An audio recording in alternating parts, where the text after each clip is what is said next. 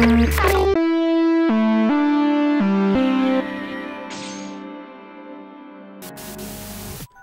and welcome back to the Retro Robo Boy channel, where today we are reviewing the first TV show I have ever covered on this channel, which must mean it's really significant and a really great show, right? Right? Oh shit. Yeah, this is probably going to be a weird one. If you clicked on this video, you most likely know Yu Yu Hakusho. But just in case you don't, and you've been living under an anime rock, well, let me cover the basics. Yu Yu Hakusho is an acclaimed battle-action manga that ran in Jump Comics, also known as Shonen Jump, between the years 1990 and 1994. Many of you might already be intimately familiar with the author, Yoshihiro Togashi, who's the same mangaka who created Hunter x Hunter. And of course, you can't bring up Togashi without also mentioning that his wife is the creator of Sailor Moon. Talk about a power couple. And with any popular manga, of course, there's an anime adaptation. The original Yu Yu Hakusho anime ran from 1992 to 1994. However, many of us Western fans are more familiar with the show from the early 2000s Toonami run on Cartoon Network and Adult Swim. And while technically my first anime is probably Pokemon and Dragon Ball, Yu Yu Hakusho might have been the first anime I really kept up with on a week-to-week basis. I remember how excited I was to come home from school and watch it. And I think a lot of kids born in the 90s remember Yu Yu Hakusho as just being one of those really cool, really edgy shows that was way different from anything else that came out at the time. You had badass teenage punks for main characters, you had cool fights with demons, there was gory and bloody moments, plenty of cursing, super funny jokes. I mean, the dub was just absolutely incredible. Haven't seen this many freaks since that comic book convention. Winner, Kuwabara. I guess Kuwabara won't be so easy to beat from now on, huh? Well, at least he's still ugly. Got him! A gentleman, a pawn of insecure males seeking to own their women. Whoa, I don't know anything about that, okay? Guys just don't fight girls. I'll fight with you. You're messy, are you serious? She's a fighter and she's trying to get in our way. I don't care if she's a girl or a baby or somebody's grandmother. I'll still knock her out. We all know Kuwabara had the best voice. You're a messy. It was just so good. I think I speak for a lot of guys when saying Keiko might actually be one of my first anime crushes. But above all else, I think the show really set itself apart with its first episode. I mean, opening the very first scene of the very first episode with the death of your main character is so ballsy, and especially as like a 7 or 8-year-old kid, I mean, just blew our minds. I still have fond memories of going up to 7-Eleven every weekend just to get a Slurpee and a pack of Yu Yu Hakusho trading cards. I even had a Yu Yu Hakusho lunchbox, and I still wonder what happened to that thing to this day. I mean, if you couldn't tell by the shirt, Yu Yu Hakusho is one of my favorite anime, and honestly, it's probably in my top 3. So when word got out a couple years ago that they were developing a live-action Yu Yu Hakusho for Netflix, a lot of us were really worried, and rightfully so. I mean, live-action anime has a reputation for being absolute doo-doo dog shit. I mean, even more so than your average comic book or novel adaptation. For whatever reason, they never seem to be able to get it right. Well, with the exception of a few entries that I can bring up, I mean, the live-action Death Notes from Japan, not the Netflix version, I think are pretty damn good. I mean, if I have to be honest, I have a guilty pleasure for the live-action Speed Racer. And speaking of Toonami, definitely can't leave out the live-action Rurouni Kenshin trilogy. I mean, those might actually be the best anime adaptations ever. And just to throw in an absolute wild card, I'm one of the few psychopaths on the planet who actually likes the live-action Dragon Ball. What the fuck? And no, not that horrible atrocity with Justin Chatwin. I'm talking about the illegally made bootleg Taiwanese live-action Dragon Ball that was shot in Thailand. If you haven't seen Dragon Ball The Magic Begins, can you even really call yourself a Dragon Ball fan? And I have many regrets about this channel so far, but one of the biggest ones is that I never got around to covering the live-action One Piece that came out last year. I gotta say, if I gotta wrap it up real quick in a neat little bow, I was very pleasantly surprised. Was it perfect?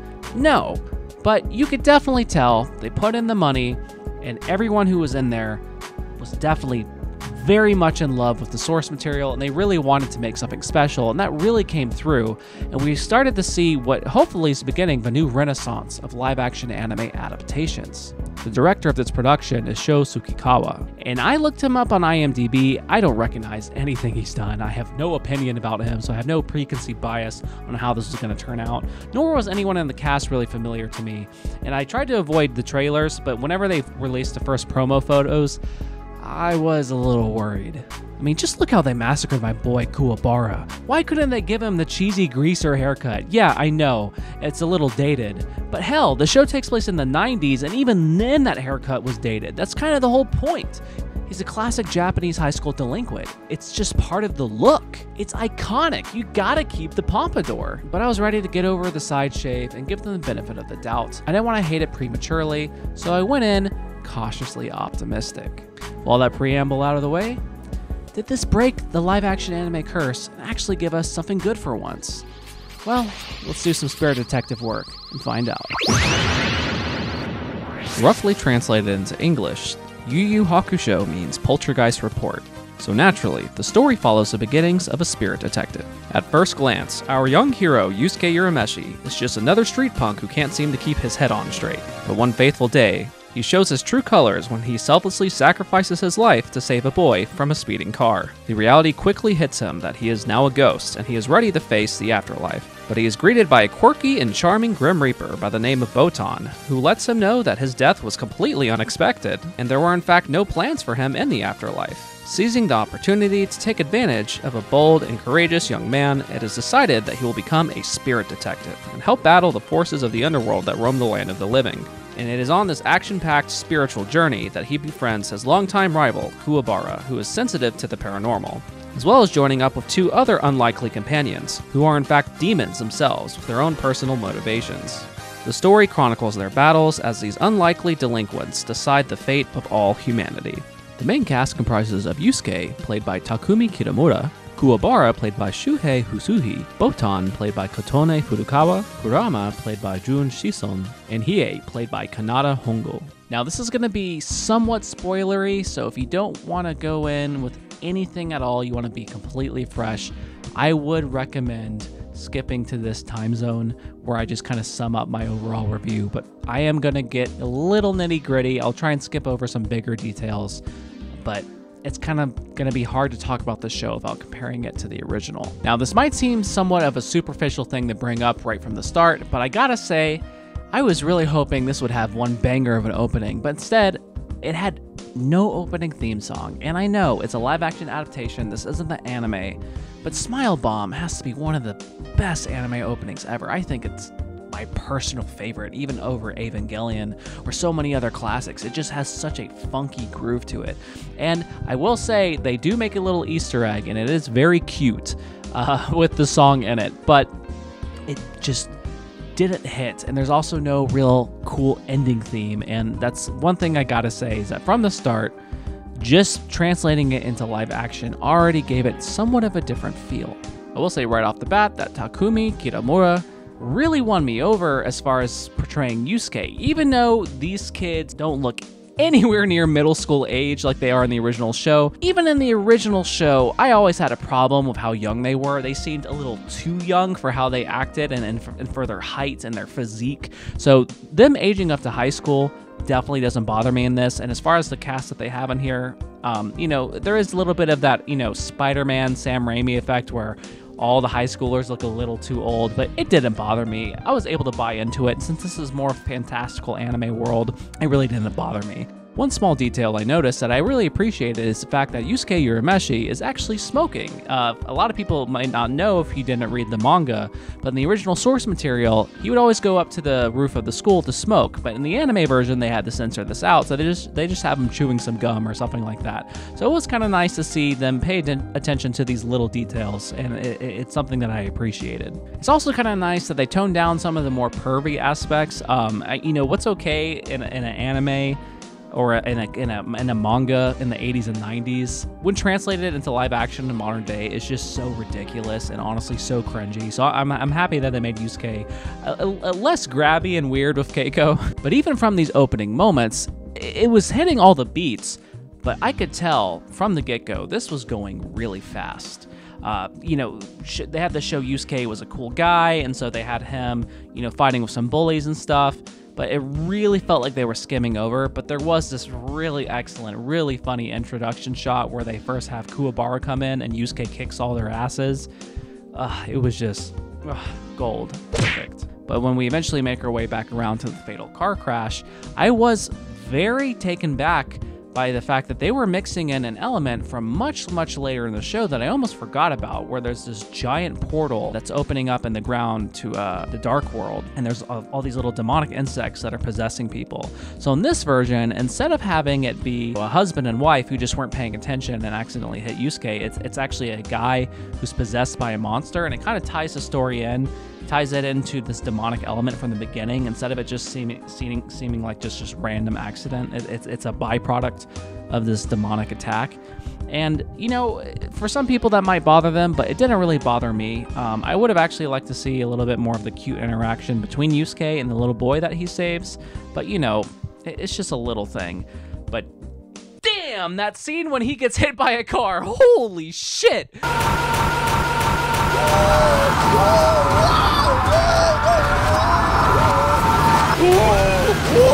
That looks way too realistic. I don't know what they were thinking. I mean, it was awesome. It was great. But man, they dialed up that car crash up to 11. Holy shit. They threw Yusuke under the bus and killed his ass. We're then introduced to another fan favorite, Botan, played by Otone Furukawa. And I think she is the embodiment of Botan. She does a wonderful job. She is so charming, so delightful. She has this dark sense of humor. She's playful, but also very wise. And she really does feel like, you know, this kind of cute Grim Reaper character. But it really, really bugged me that she does not fly on an oar. I mean, what the fuck is that about? I'm assuming it has to do with budget or time constraints, or maybe it looked goofy, but I'm like, they have people shooting laser blasts and auras out their hands. They have fully rendered giant CGI demon monsters. They got people transforming, doing backflips. Is it really that hard to make people fly on an oar? I mean, they had Harry Potter flying on a broom in 2001. Is it really that hard in the year 2023 to have a lady flying on a wooden stick? Is it really that expensive? I know it's a little thing, but when she teleported in, I was like, wait a minute, where's the part where he looks above him? And oh, there she is, just flying above. I mean, it's such a cute setup they have with them flying around the city, and so much of that first chunk of Yu Yu Hakusho, that slice of life episodic moment of them doing afterlife type shit, it's just them flying around. Why didn't they have them fly around? I don't care if it was expensive or whatever. It's no excuse. It's really no excuse to leave Botan's most iconic look out. Her flying on the oar really should have been in this show, and I don't care if it's a small thing. To me, it bugged me a lot. But as far as her performance goes, loved it. Perfect. But then it got even more disappointing when they finally introduced Koenma. Koenma is no longer a little baby man.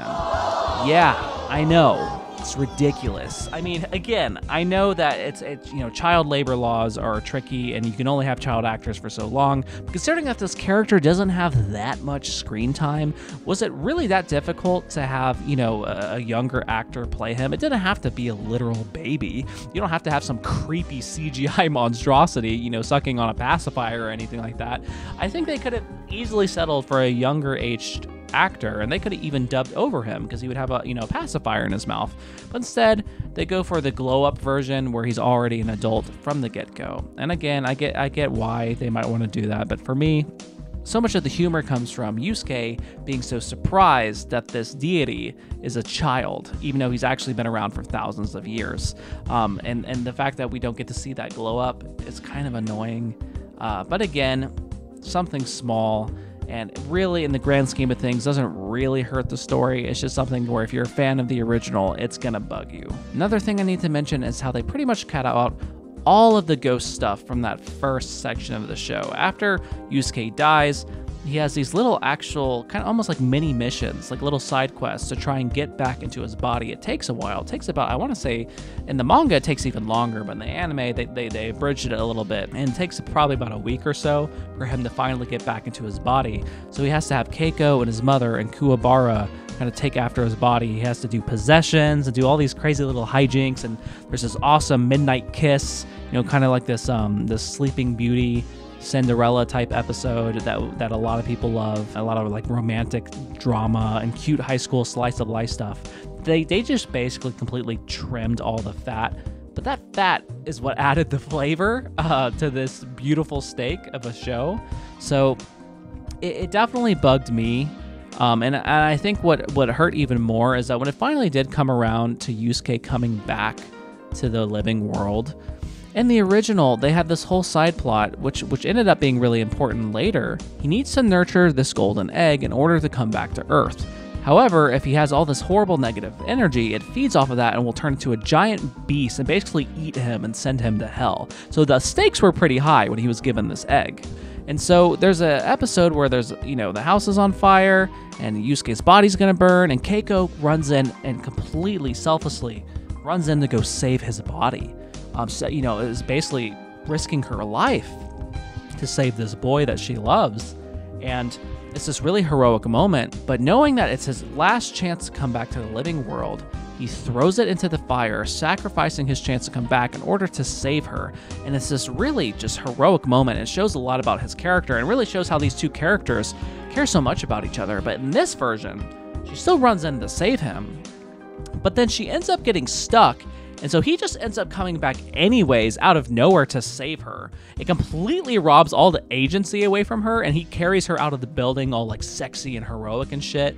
He's like, come back to life. And it's like, it kind of just undermined Keiko's character and also just made his return a lot more lame. And there's just significantly less fight to get back. It didn't feel as earned. And that kind of bugged me. And then it immediately followed up by a really, really badass battle. I'm not gonna lie. It felt like I was just going more and more downhill, but what saved it was the first battle of this show. Damn, do they know what they're doing here. We gotta give it up to the GOAT, and that's the fight choreographer, whose name is Kenji Tanigaki.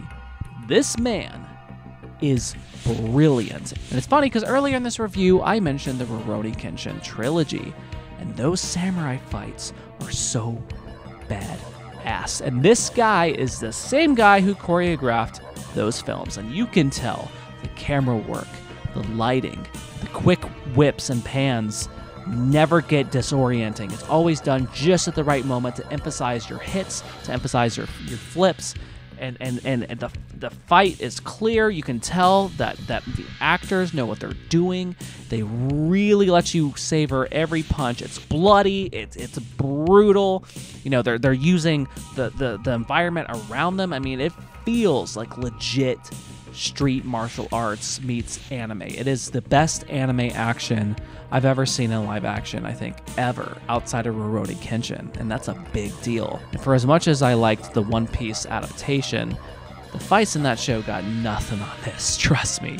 I gotta say, the way they handle the demons and supernaturalness are also very much tapping into the more horror aspect of that manga, and they're not afraid to get bloody and nasty and gross, and I really appreciated that. It made the fights feel so much more tangible and gross, and just damn, it was so badass. But I'm also happy to report that the humor is still here. While it doesn't hit quite as hard as watching the Funimation dub back in the day, and it isn't as silly as the anime, there's still a fair amount of humor in this, and they still kind of balance that youthful feeling with the more heavy, darker action. What really put a smile on my face was the second battle that they introduced when Yusuke fights Goki. This puts so many Marvel movie fights to shame, because you have this fully CGI creature, right? And it's not like the most photoreal CGI in the world, but man, when he's tearing up these cars, barely missing Yusuke's head, and Yusuke's like hiding in a car to get away from this big fucker, and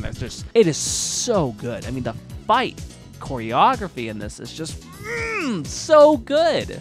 I really hope that One Piece Season 2 takes after this show, and hopefully we can get more competently shot scenes, because I don't think the fight choreography in One Piece was bad. I think it's more so the way that it was shot. It didn't really show off the work that they put into it. But I think now would be a good time to squeeze in one more nitpick that's going to ring true for a lot of Yu Yu Hakusho fans. Now, Yu Yu Hakusho is a product of the 90s, and as such, it had a lot of 90s fashion. And, if you know anything about manga covers or chapter art, manga, especially things like Bleach, are known for having really cool drip. I mean, really great fits. And Yu Yu Hakusho had some iconic fits. I mean, especially back in the day, in like the Tumblr days or whatever. Even nowadays on Instagram and stuff, you'll see a lot of people post screenshots from Sailor Moon, from Bleach, and Yu Yu Hakusho. And it's just the fits were so cool. You know, Yusuke had his big jacket. He had the sunglasses. And this show, it's funny. It's almost more anime than the anime, because they never once take off their school uniforms from beginning to end. Maybe they'll have a tank top on when they're training, but really that's it. They completely lost the flavor and style that these characters had when they weren't in school. And that's something I was really looking forward to seeing, is like all these cool fits in the 90s fashion. And it's just completely missing. I know, again, another nitpick, but those little details do go a long way. And I think it would have been nice just to see, you know, Yusuke wear some sunglasses. Yu Yu Hakusho isn't the same without the drip. I'm sorry. And speaking of bad fits, it's time to move on to Kurama's wig. Bruh, look at this dude. Ah, look at the top of his head. They really just threw a red wig on the guy and chopped his bangs. We're like, yep, there you go. There's just no getting around it. Kurama's wig is whack as fuck. But I'm happy to say that they got his story right, and overall, I think the actor that they chose is perfectly fine. He did a great job, working with what little time he had in the show. And I actually think that the introduction of Kurama was handled pretty damn well. And I don't mind that they had Kuwabara kind of reintroduced into that, because I think that with the runtime this show had, it made sense to kind of compile those stories together, seeing that they were going to work together anyways. And another detail I really appreciate is that they actually have Yusuke help him save his mom, like he did in the original manga, by sacrificing half of their life together.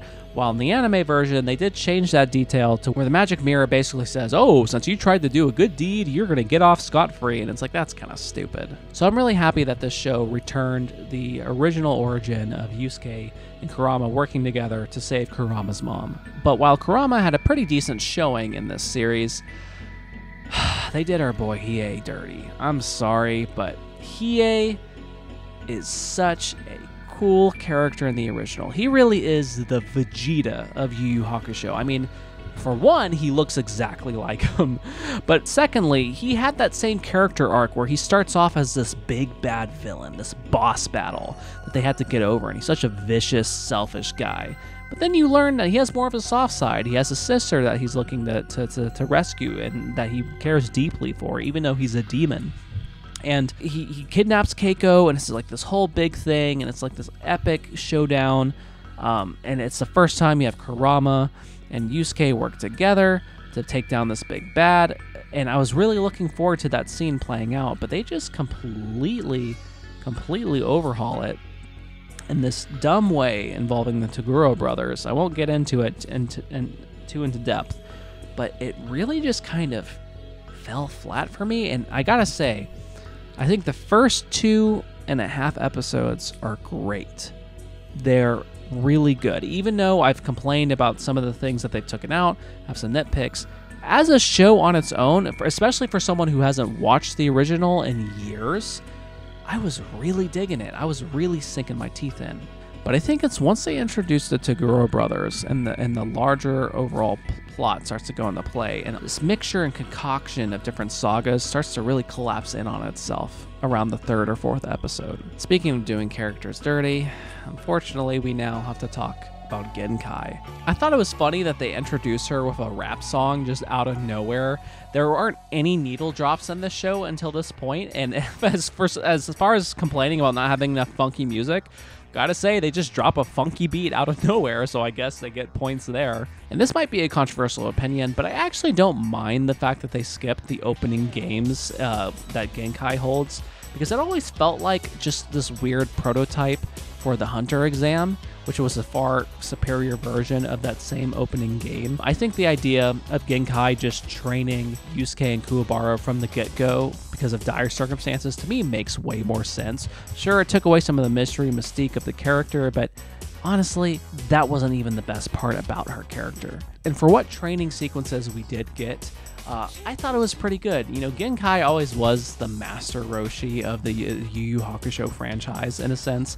And so to get to see Yusuke, Kuwabara, Botan and Genkai spend a little bit of time together, unlike in the original show where they kind of skip over that. I thought that was kind of neat, but holy shit, it was not enough for the grand scheme of things. Because yes, the Genkai versus Yusuke battle, when she's throwing nuts in his face and stuff, that shit was hilarious. I loved it. Yo, watch this fucking move. Watch this crab walk shit. Look at this shit. Ooh. What? Ooh. Damn. And she got the nuts? Oh.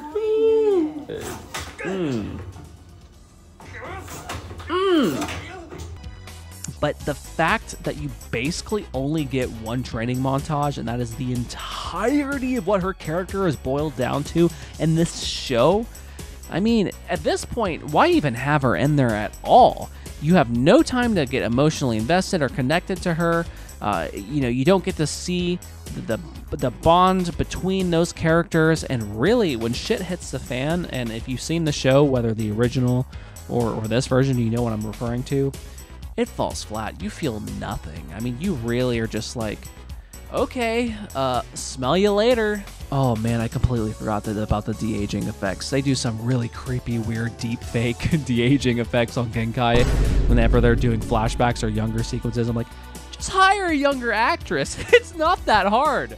Man, that face was creeping me out. It was uncanny valley out the ass. She was probably the scariest looking thing in this whole show outside of Elder Toguro.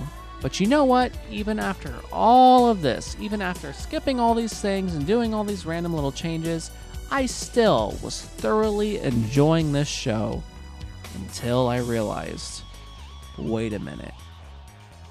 They are completely bypassing the Dark Tournament arc.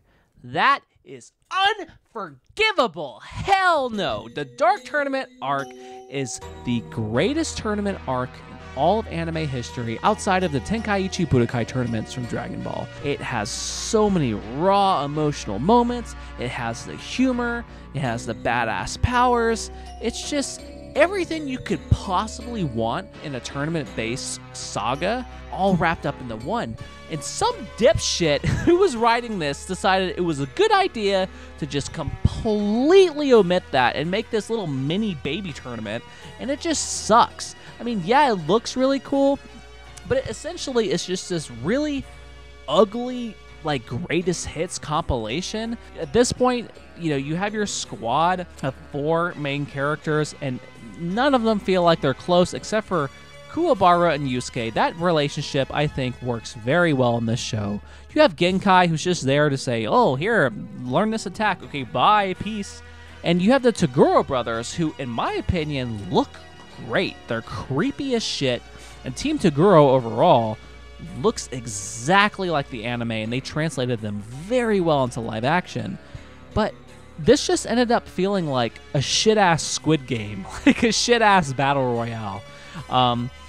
It had no emotional weight. It fell completely flat, and I wanted it to be this cool, epic finale, but the power scaling is just completely broken. There's no time to take it all in, and it just really let me down. I mean, the only saving grace I can say is that it had been so long since I've seen the original that I was kind of able to detach myself and just kind of enjoy it for what it was. But I know for a fact, if I hadn't seen the original show, I wouldn't know what the fuck is going on. And I would be really curious to see if anyone here who's watching this had never seen the anime before and just watched this for the first time. Let me know how you thought about it. Did you enjoy it? Were you able to take all the information in? Did you notice or feel like there was giant missing pieces? Because, I mean, when you start introducing characters' transformations, when you literally just got introduced to these characters, is it really a transformation, or is it just a new bag of tricks that just came up out of nowhere? I did a little bit of research, and apparently the whole reason why this show was made the way it was is because it was very expensive to produce, and it was also very lengthy. I think it was almost 5 years worth of production from beginning to end to get this show out, and they realized that they probably wouldn't have enough time with the actors, with the contracts and all that to actually fulfill the entire series. So what they settled for was instead having some of the most iconic moments bunched up into one big package and basically just making it like a fan service fan film. And at that point, why even make this show at all? I mean, I know they have to remake shit because it's a popular name. They can cash in on the money, but you could tell the ingredients were here. I mean, the overall base that they were working with, as far as having the cast, the effects, everything was there to make the perfect adaptation. I think that's what's so frustrating about this, is there are so many things about it that are so cool and that do work and that really feel like the original show. I love the cast, I love the special effects, but it just, man, they just blew their load too early. In a weird way, it's almost worse than a just complete dog shit adaptation, because at least with Dragon Ball Evolution, you can just laugh at it. You can just be like, this is so bad and so painful, and the cringe is so unbearable that it almost does a complete 180 and makes it entertaining. This, it's just missed opportunity after missed opportunity, and it almost makes it sting more, because there is a lot to love here. There is a lot to like, and for what it's worth, I actually do think there's a lot of entertainment value to be had here. There's this great moment towards the end where Kuwabara runs into Yuki and he falls in love, and it was just a super goofy, funny moment, and it completely reminded me of the anime. And it's just these little moments here and there, and the battles, and some of the aesthetic quality with the CG, and I'm just like, you had it.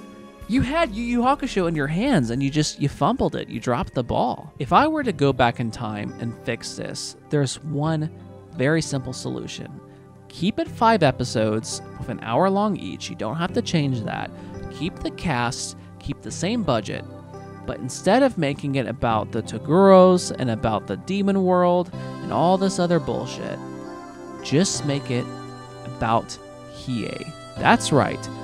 Completely rewrite the whole thing to where Hiei is the big bad. He is the final boss. He is the main villain. So you have the entire show about Yusuke, getting back to his body, becoming buddies with Kuwabara, meeting Kurama, and seeing that some demons aren't so bad, and then having the entire thing be the final battle in that warehouse against Hiei, the super powerful demon. He's got the transformation of all the eyeballs all over him. You got Keiko. Throughout the show, you got time to really get attached to Keiko, so when she gets kidnapped at the end, it's like this big epic thing. And then the final battle, he defeats Hiei, and Hiei is limping away, licking his wounds. And it's like this setup for the second season when you have this, the setup for this rematch with Hiei. But as we know, it's not going to be a rematch. They're going to become buddies. And then you can introduce Genkai at the beginning, and there, boom, your second season. Compiling 10 or 12 episodes worth of material down into 5-hour-long episodes is completely doable. Yes, you'd still have to cut some stuff out, but again, with this cast, with the effects, and with the fight choreography, you could have easily told that story about Yusuke versus Kurama, Goki, and Hiei. That is totally doable. It would have been perfect. It would have been a great start to this franchise. But, of course, no, they can't do that. They just have to pile all this shit, literally like 100+ episodes worth of material, down into 5-hour-long episodes. It was inevitable that this was going to turn out to be a complete mess. And you know what? I guess having a beautiful mess is better than having an ugly mess. If I had to make a food analogy, because I know people always hate when I do this, but I can't help it. I always think of food. This is like a really well-fried, crispy chicken, but that has no seasoning and has super dry meat. The meat doesn't got the juice. It doesn't got the spices. It's like, yeah, this batter's crunchy. It's pretty crunchy. I like that mouthfeel, but everything else sucks. So this, at the end of the day, it's just junk to fill my stomach. It's another piece of product. It is content meant to be dumped on Netflix, and it sucks when you have something that simultaneously feels like a cash grab, but also has bits of art sprinkled in. And I gotta say, Toguro in his final transformation form, I think looks pretty good. I know some people think he looks creepy because he's got a floating head on a CGI body, and some people think it looks like shit, but I think it was a decent adaptation of that final transformation, and I thought that fight was still pretty badass. even though you lose a lot of the context and weight. But I've gone on too long complaining, so let's just wrap this shit up with my final thoughts. The casting in this was great. I had no complaints about anybody, even though a lot of them just didn't get enough time to shine. Fights in this are a 10 out of 10, better than any other anime fights I've seen other than Rurouni Kenshin, and that is very high praise. I think the CGI looks absolutely fantastic in most scenes, and at worst, it's just mid-level CGI. It never was distracting or just god-awful. I applaud the show for being willing to have a darker tone and be full of gore and blood, even more so than the anime. It was a delight to see all the explosive, gory moments, but ultimately this fails because of god-awful pacing and just a horrible amount of stuff shoved into way too few of episodes. And to top it all off, it was really missing the music. The music in that original show was perfect. This version just used really generic, forgettable techno music here and there.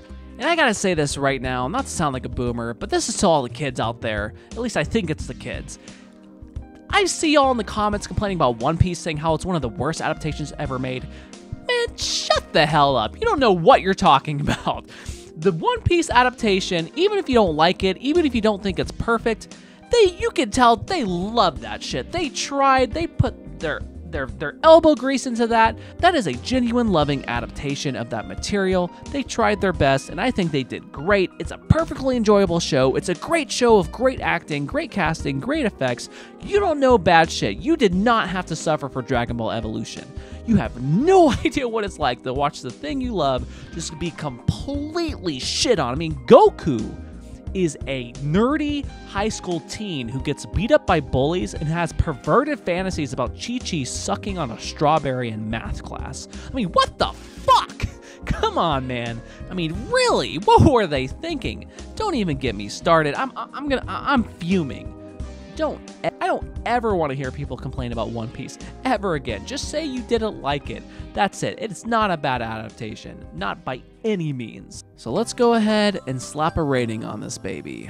You know, if, again, 0 being so bad it's offensive, 10 being masterpiece, and 5 being mid, I do think that this has plenty of entertainment value when it comes to the action scenes. And again, I can tell that they did try, and it really just feels like they were constrained behind the scenes. And I think that if the best way to watch this is if you haven't watched Yu Yu Hakusho in many, many years, if it's just a childhood show you remember, then I think this is going to be a fun ride for you to have if you just shut off your brain, enjoy seeing the fights in live action, and really just look at it as like a fun YouTube fan film, which doesn't sound like great praise, but all in all, I don't regret watching this. And if they decide to make a season 2, whatever, weird Frankenstein concoction of a story that ends up being, I enjoyed this just enough because of the cast, I'd be willing to watch it. So with that being said, I'm going to give this, I'm going to be generous. I'm going to give this a 6 out of 10. I almost said 6.5, but no, I'm going to give it a 6 out of 10. It's just above mid. It's better than most live-action anime adaptations, but that's a really low bar to meet. So again, watch it for the action scenes, and if anything, you could just watch the good parts on YouTube and clips, and I think you'll get the full experience. But if you do end up watching the whole thing, I don't think this is bad enough to be offensive. It doesn't completely shit all over the original. It just is a big missed opportunity. Because when you really think about it, the original show is just this wholesome boy story. It's about you and the guys getting together and kicking some ass and saving the day. And I think this just missed that mark. You don't feel like you're a part of that gang. You don't get that time to really love these guys. And that's really ultimately how it fails. And if anything good came out of this, it did reignite my excitement for Yu Yu Hakusho and made me go back and watch that original show I loved so much. So you know what? Maybe you guys should go back and do the same. But until next time, thank you so much for watching.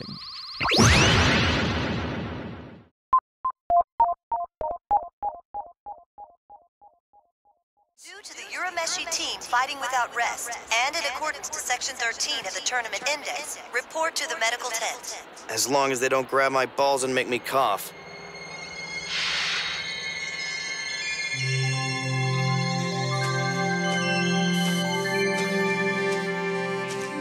Scratch that.